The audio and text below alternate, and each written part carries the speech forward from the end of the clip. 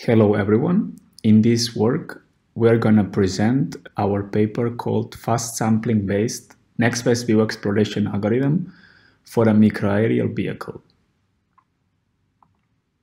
The agenda of this presentation will be a little bit of introduction and background, the detailed description of the algorithm proposed in this work, some performed experiments, and finally some conclusions and future work. The goal of this paper is to autonomously explore and build a 3D map of an environment that can be at the same time narrow, large, and spacious. The algorithm must be able to run indoor and outdoor scenarios. So in this paper, we present an algorithm for fast exploration with relatively low computational requirements, the ability to cover large areas, and an algorithm that is resilient to dead ends. We present a sampling-based ratio gain approach that uses inspiration from frontier methods. Sampling methods have the advantage that they adapt well to different exploration objectives. However, frontiers are an essential element to indicate the regions of interest and explore faster. The planner, while the drone is exploring, stores in a graph how much volumetric space is a frontier in the vicinity of the drone's current position.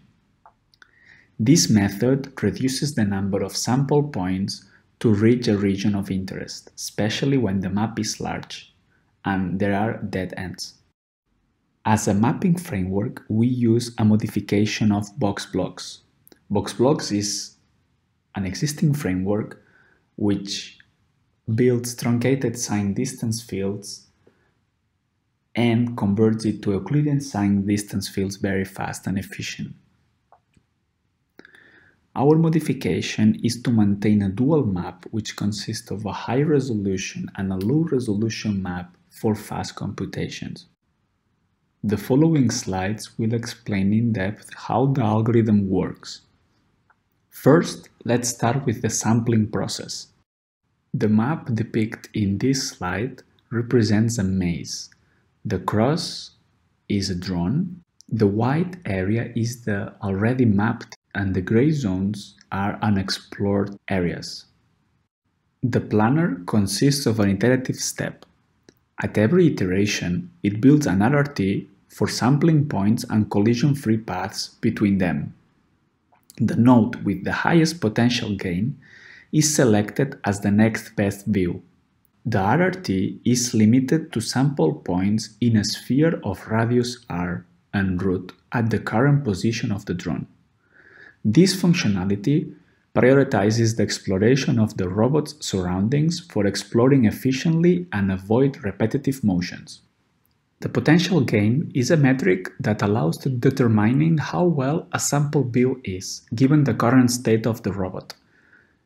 Generally, sampling-based strategies randomly select configurations of the state vector to generate candidate views.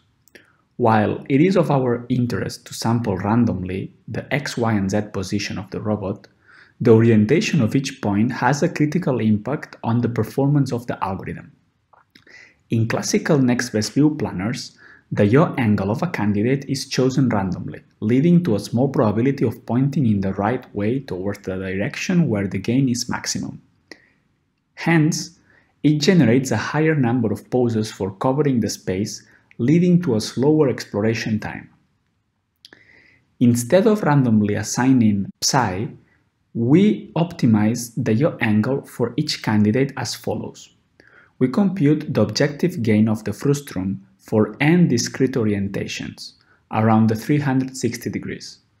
Finally, the orientation with the highest objective gain is assigned to the candidate. The objective gain is divided by the estimated time to reach that position.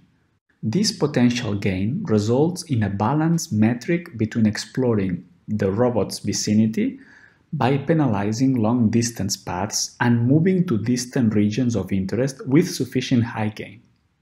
It should be noted that It is an estimate which does not consider the robot dynamics and the final simplified path. The purpose is to obtain a ranking between candidates, and there is no need for an accurate time calculation.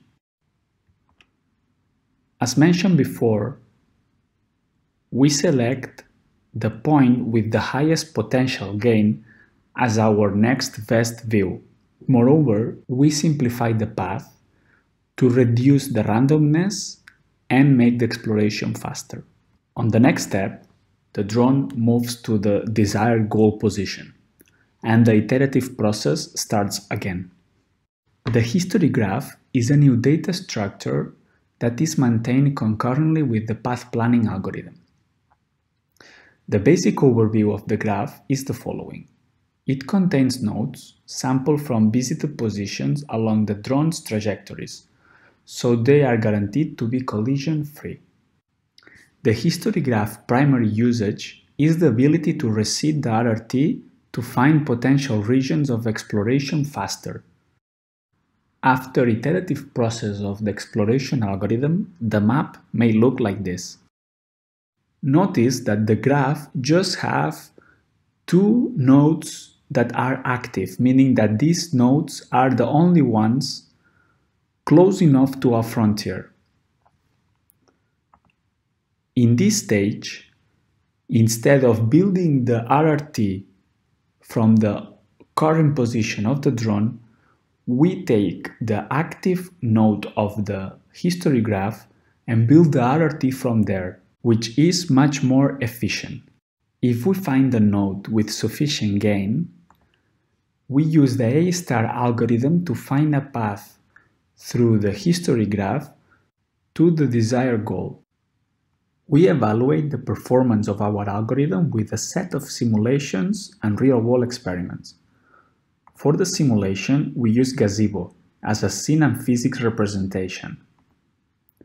Some relevant parameters of the simulations that we perform are that the resolution is set to 0.1 meters, and as a sensor for mapping, we use a depth camera. Our algorithm is compared in simulation with the classical next best view planner. The first scenario chosen to test the planner is a multi-level tunnel. It can be seen from the results in the figure below that our algorithm explores the tunnel more than 3 times faster, with an average time of 3 minutes. The reason for that is because the optimized yaw angle and potential gain ratio improve the quality of the sampling phase.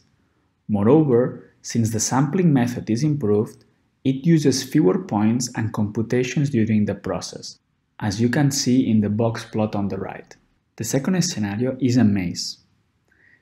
This simulated maze challenges the exploration planner with dead ends and narrow passages.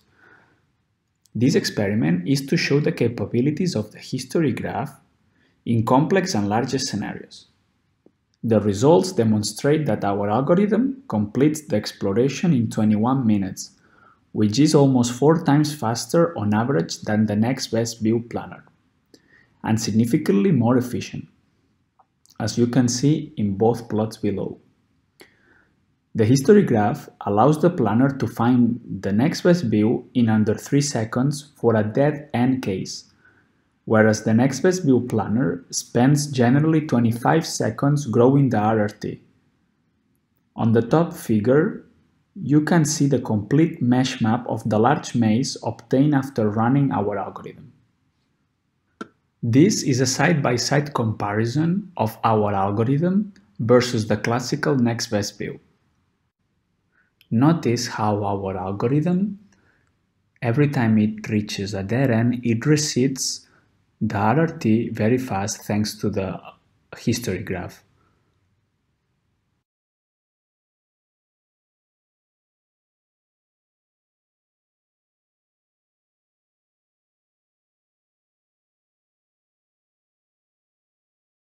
For the real-world experiments, we use a custom quadcopter and a depth camera for mapping.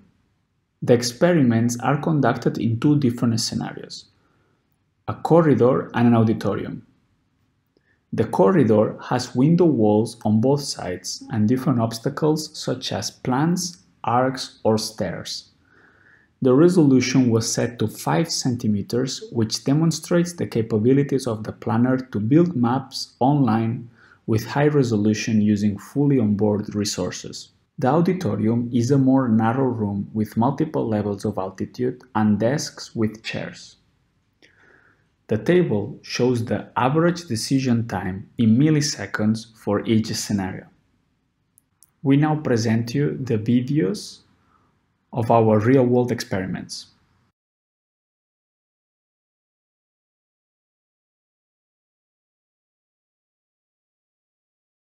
In the first video, we have the exploration of the corridor.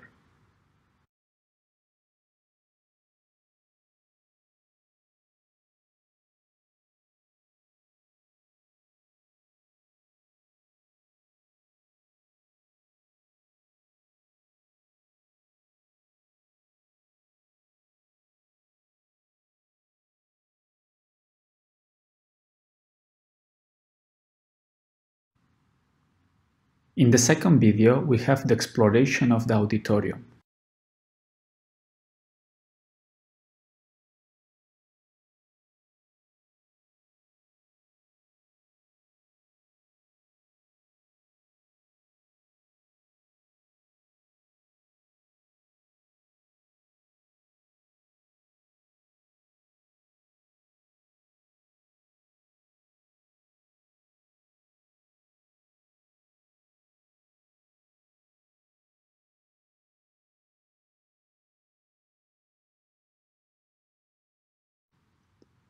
As a conclusion and future work, in this paper we present an exploration algorithm that builds 3D maps online, combining sampling and frontier approaches to escape dead ends and large-scale scenarios.